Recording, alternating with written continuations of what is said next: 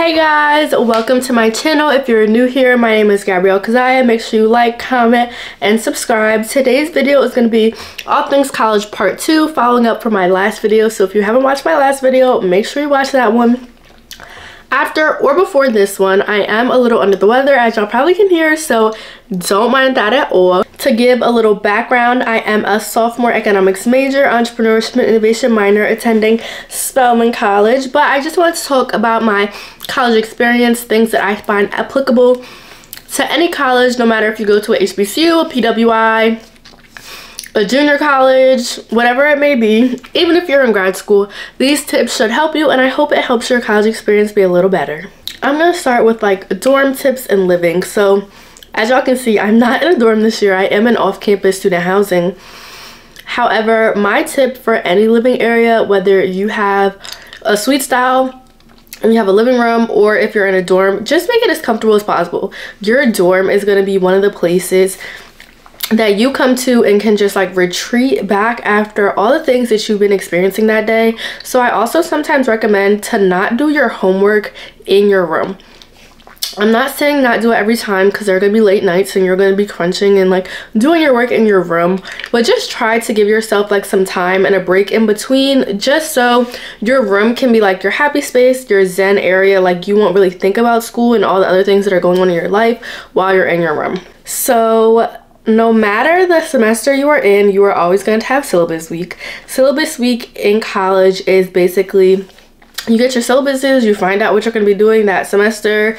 It's also during add drop period. If you decide you want to take the class, you don't want to take the class, my number one tip is to write all your assignments down in your syllabus in your calendar.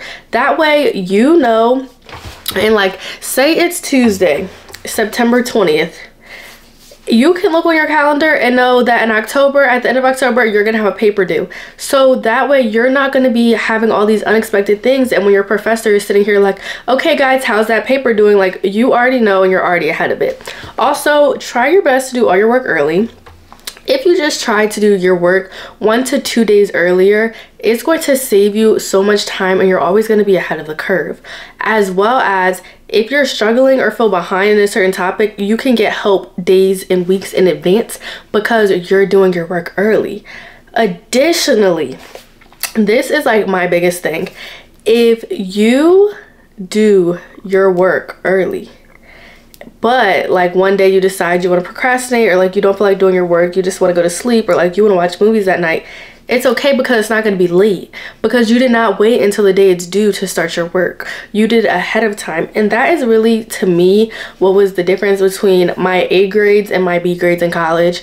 When I did my work ahead of time, when I was making sure that I was always on topic, and if I needed to get help, I was going ahead of the test, ahead of the quiz, that really helped me a lot. So what many people forget is that college is not just like fun games, parties, join these organizations on campus and then leave.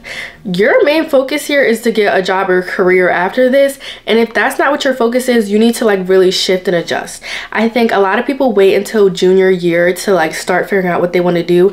You are not going to have the opportunity you want with the highest paying job or the best career culture and the job culture if you do not start now. So first year, sophomore year, all of those years, you need to be looking for internships, externships, or career development programs.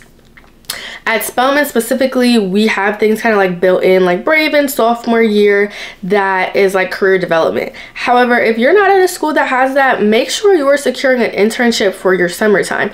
That is a time where you can get experience in whatever work environment that you want to go to. So like say you do 1 year, your first year after your freshman year, you go and do an internship at marketing and you hate it. Now you know you need to pivot and change what you're going to do. It is not just for developing your career or figuring out where you want to go after your 4 years, your 5 years, how many years you're going to be in college. It's also to get experience and learn what you do and you don't like, and how to pivot and how to change. Many people change their major in college. You want to know one of the reasons is also because they took an internship and learned that what they're getting their major in is nothing what they want to do at all. So that is completely okay, but make sure you're doing it so it's not like your junior year when most people are getting return offers or getting ready to go into their job and you're just lost. College is expensive. I'm not going to sugarcoat it. Make sure you look for scholarships early. Make sure you are still applying to scholarships when you're in school. I know, especially when you're like in the thick of it in college, it's like, ugh, I don't have the time to spend like 15 minutes to an hour applying for scholarships. But the people who are taking the time out to apply for those scholarships, making the videos, doing the interviews are really the people who are getting the cash, getting the money. One thing I do want to add, and I'm gonna have a longer video and I'll put something on TikTok just about like refunds in college and things of that nature, but please make sure you are filling out, I think it's the 1099 tax form, especially if you're getting a refund because you have like more scholarship money than you need to. That's gonna save you a lot, because trust me, the IRS is watching you and you do not want to be behind on your taxes or getting taxed extra for scholarship money that you got as a refund. So just make sure you're applying to the scholarships early. I have a whole video on my TikTok of all the scholarship sites that I recommend, as well as others. You literally can find them on TikTok. You can do a Google search. It's not very hard. Ask your financial aid people what scholarships they know, because those are the ones that other students have applied for and received, so they already know the caliber that they're looking for. Make sure you're applying to scholarships because you don't want to end up in debt. And if you are going to end up in debt and have like a bunch of student loans to pay back, make sure you're going to start like preparing your finances for that and starting to understand like how that's going to work when you're done your college degree. College is about networking, as you all obviously know. So a lot of people are like, how do you network, or how do you start to build those relationships that you're going to need in college? There are a few easy ways that you can obviously do it. Joining clubs, joining organizations, joining study groups. Those are places that you can immediately meet people who have similar likes and interests as you.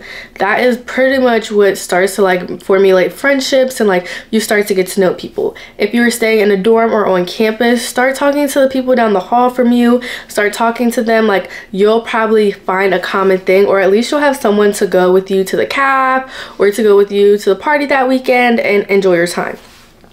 Lastly, make sure you're talking to the people who are literally taking class with you. Like some people just use like you make a group chat and they're like, oh, like what's the answers, what's this?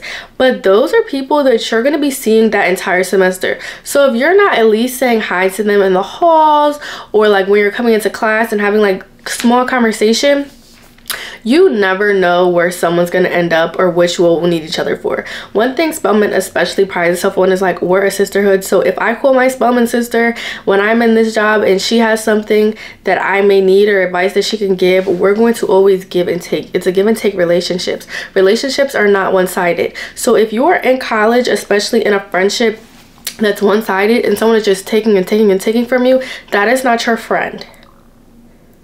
Do not allow college to make you be used. You are supposed to be building genuine relationships, genuine connections. And if you don't feel that is, then maybe you should take a step back from that friendship and really evaluate it. Evaluate who you are as a person, who that person is, and just how do you all mesh together and how don't you? It is perfectly okay if y'all don't mesh together. No one said that you have to be friends with everyone, but do try and make genuine friendships and connections, because you all will only be here for 4 years. It's going to go by super fast. I'm literally already in my 2nd year and I feel like I was just a first year.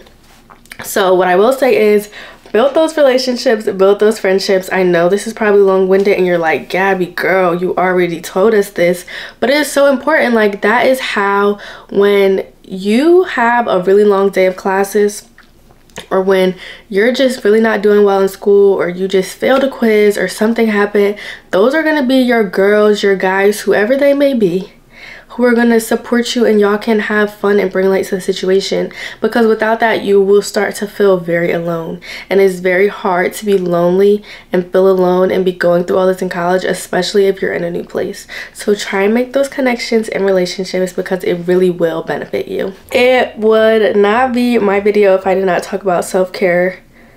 And honestly, I think I want to talk about mental health first.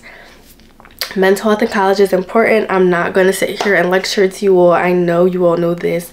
However, I really want to ensure like y'all are taking care of your mental health. I personally journaled while I was in college. Like when the days got hard, I came back, I journaled, I wrote out all of my feelings, and then I was able to like move forward and continue with my day. That is something I still do to this day. Sometimes I might have to call a friend and rant or just express like, this is what I'm feeling. Like I really think I'm not going crazy, but I need you to reassure me that I'm not. But also go to the counseling center, go to a therapist, get one-on-one attention that you need. Mental health is like not a joke. I don't play about that. I don't think that others should either. You may not be able to fix whatever you're going through just by journaling or just by going to a therapist. Like you may need medication, you may need to see a psychologist, you may need to see a psychiatrist, whatever it may be. Make sure you're getting a help. Don't ignore your feelings, don't ignore your emotions and how you're feeling. If you're starting to feel depressed, like it may not be a self-care day that's going to get you out of that, but make sure you're getting and seeking the help. Additionally, self-care wise, I really feel like as a girl, when you look and you feel your best, you just radiate that energy. So if that means that one day a week you need to have your self-care day, even if it's after a long day of classes, do your face mask, do your skincare, do all of those things. Make sure you are feeling your best, because it's really going to help and elevate your mood and your energy in college. And that is so important, because if you don't feel and look amazing, you're not going to perform well. And that's just my psychology of it, at least. That's like how I think about it. If you don't think about it like that, that's fine. But over here, babe, if I don't looking for my best, I really do not like wake up every day excited. And when I wake up every day looking and feeling amazing, I just look in the mirror like, you're that girl, and now it's time to get to class, period.